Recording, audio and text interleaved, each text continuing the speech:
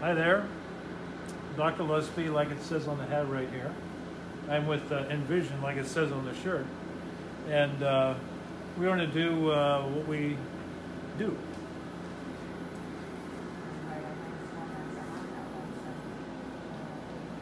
Chin up a little bit. So that position right there is about where we want to start. Go ahead and open your eyes. See the green flashing light. That green light is right where I want you to look the entire time. The red and white lights you can pretty much try to ignore.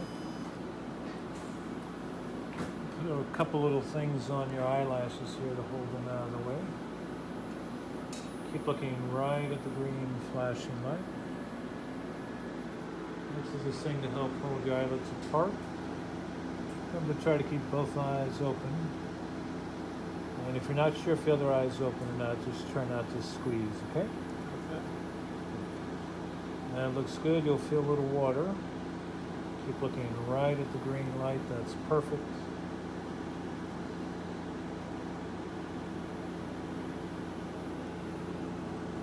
Okay, now we're going to switch from the green light in a second. Keep looking right at the green light. And now we're going to switch from the green light to this red light. See the red light? Yep. Good. Keep looking right at the red light. Back. Okay, you'll feel some pressure. Lights will get kind of dim. That's all normal. Lights have gotten dim, right? Sure. Start. Hold very still. This will be 26 seconds. Stay nice and steady. You may see some twinkly lights or shooting stars. That's all normal. Coming up to halfway done, right about there.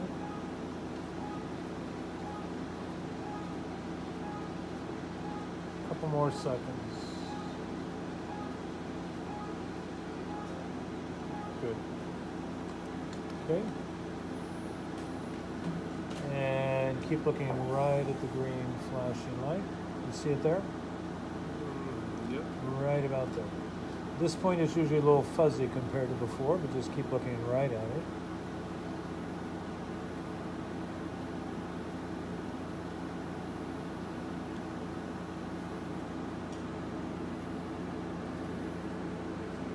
All right, next you'll notice the flashing light may seem to move a little. So just kind of follow it slowly. Try not to run ahead of it.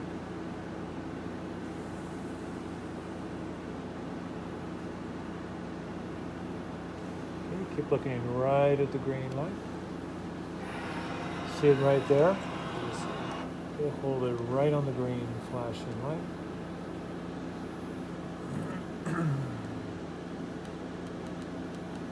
Yep, okay. Now the light's going to get big and blurry. Right? Yes. Keep looking right into the very center of the big blurry green light. And you'll hear a little buzz. And here we go.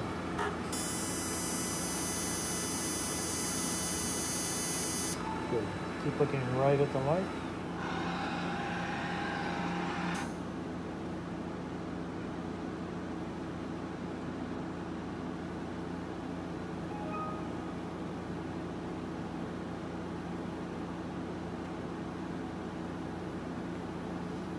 All right, we're pretty much done on this side, just being on a couple finishing touches here.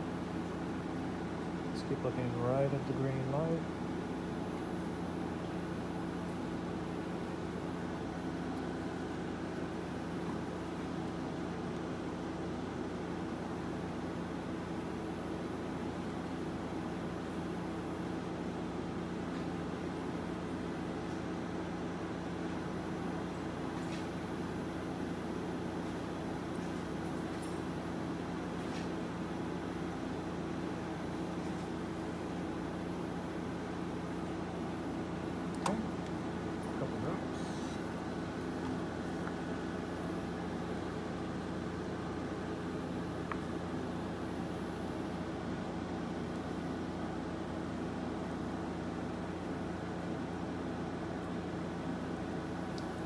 Keep looking right at the light.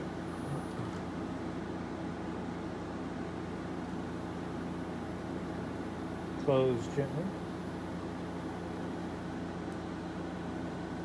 Open. Close.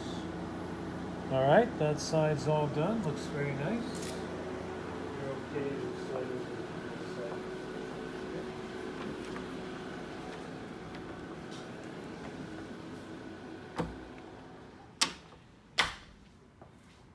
Hello, I'm Dr. Rude. I'm going to be narrating the second eye. We're about ready to get started here. So you'll see the big eye version of it on this particular view.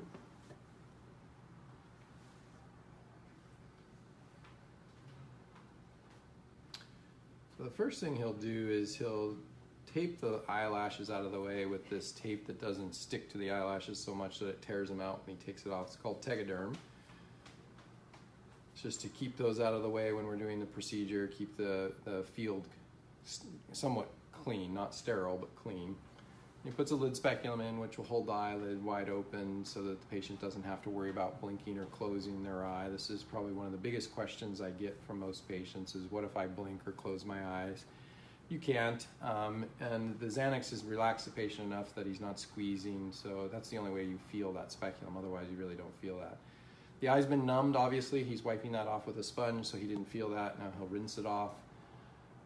And then he'll put a drop on again here for the Zemer laser to seat well. We'll dry up some of that. So you'll see the Zemer laser suction ring going on here in just a little bit. The technician's handing him the laser head. And this is the only part of the surgery that a patient feels. You don't feel it touching your eye, you feel the pressure. So this is a glass plate that's pushing down on the eye. And to the patient, it feels like somebody's taking their thumb and kind of smashing down on your eye. So you'll feel a little bit of pressure, but it's on for less than 30 seconds. So they're engaging the suction on the eye at this point to hold that ring in place so the laser then can create the flap. And you'll see the laser head come over here in just a second right now. So that's the head of the laser creating the flap, and you'll see it do some movements. And it's laying a series of spots down into the laser, into the cornea, that creates that flap. And they'll look like little bubbles when he picks this up. And then he'll open up the flap using the instruments that you may have seen in the first eye. So once the laser is done, he'll take the laser as well as the suction ring off all in one. That'll happen right here. And so the flap's been created. So you see all those little bubbles. And then he'll take an instrument and slide under there and kind of move some of those bubbles around, and so that he can capture tracking with the actual treatment laser.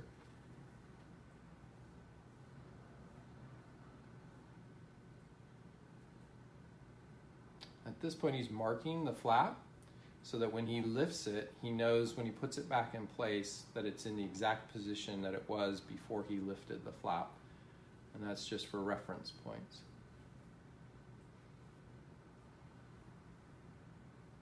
Here he'll take and just move some of those bubbles out of the way and get a clear view of the pupil, because the laser that does the treatment tracks on the pupil, and the information from another instrument that we've already captured on the patient called the topalizer has marked that pupil in the center of the pupil and how much the eye rotates and so forth, so that it knows exactly where the treatment should be placed. So he's doing that right now. Once he gets the laser to capture, he'll then lift the flap and start the treatment. So he's capturing now. And that's designed so that if the patient moves a little bit, then the laser will follow those small movements, and so the patient doesn't have to be too concerned about staring at that green light, other than if there's large movements, it will shut the laser off. And we just re-instruct the patient to keep looking at that green light and continue the treatment where it did shut off.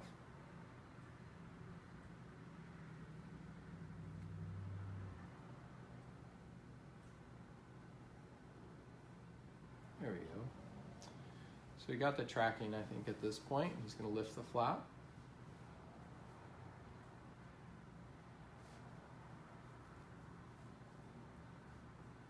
And inside you may have heard the buzz a little bit louder than you will out here, but the buzzing is the laser actually doing the treatment. And what it's doing is it's sculpting the cornea and changing the shape of the cornea right here. Sometimes you can see a little bit of change in the shine off of this, right there. It is a pretty small correction, so the laser is already done. This is the EX500, Allegretto EX500 laser, which is one of the fastest lasers available. The importance for that is on the higher correction, the faster you can deliver the treatment, the more consistent your results are going to be. So if you had a much more significant correction, you'd want the laser to run as fast as possible. So you put the flap back in place, you just kind of dries it off with some sponges. I had a question earlier, how does that flap stick in place? And I use the analogy, it's like putting window tinting on or wallpapering on. You float it on some water, and then you get all the bubbles and wrinkles out of the way, and the flap actually kind of wants to stick down. And then over the next 12 hours, that will heal the skin around the edges. Then over the next 3 months, the flap does heal back into place. There's some restrictions all the way out to 3 months, but the majority of them are within the first week to 2 weeks. And that is the gist of it. So they'll put some drops on here now. This is an antibiotic, and the next one's a steroid. And then they'll take the lid speculum out. And that same antibiotic and steroid drops will be started tomorrow 4 times a day from the patient. And tomorrow morning he should be seen very well. He needs to go home and go to sleep at this point. Congratulations.